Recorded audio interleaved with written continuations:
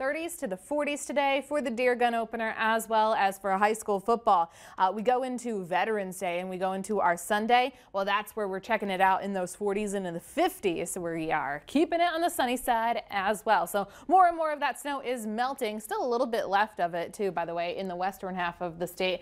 But in the meantime, let's bring out that upper level pattern, because we are still in that cooler air right now. But as we keep going further into our weekend, and especially next week, we're going to take those arrows and move them to our north. So that is the bump in our temperature trend that we will be seeing. That's going to amplify our ridge. So when we break down our 10-day temperature trend, I mean, look at this.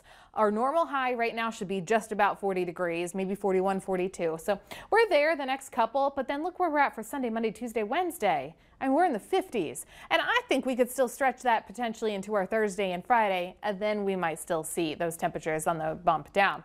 But let's break it down day by day here. So today, there's football in Fargo going on right now, 35 degrees.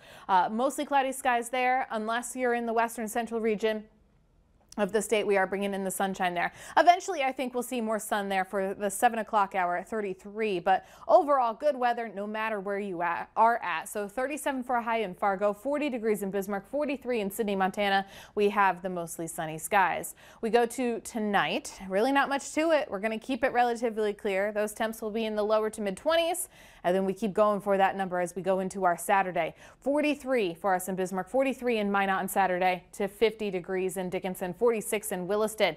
But notice how it is warmer in the west than it is in the middle of the state. That is because we're getting ready for our ridge building. We're getting ready for our warm front building. But that warm front is also attached with a low pressure system to our north.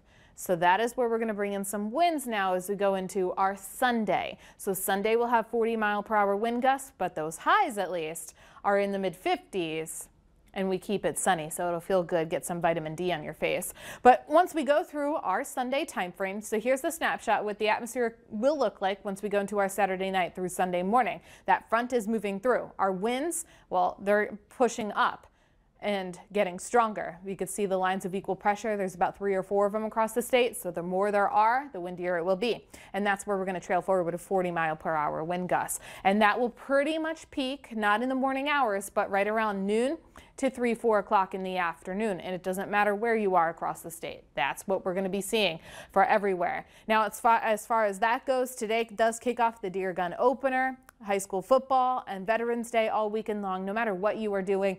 Pretty much good weather, except Krista on Sunday with those winds. That's pretty much the only big weather event that we have for the next 7 days.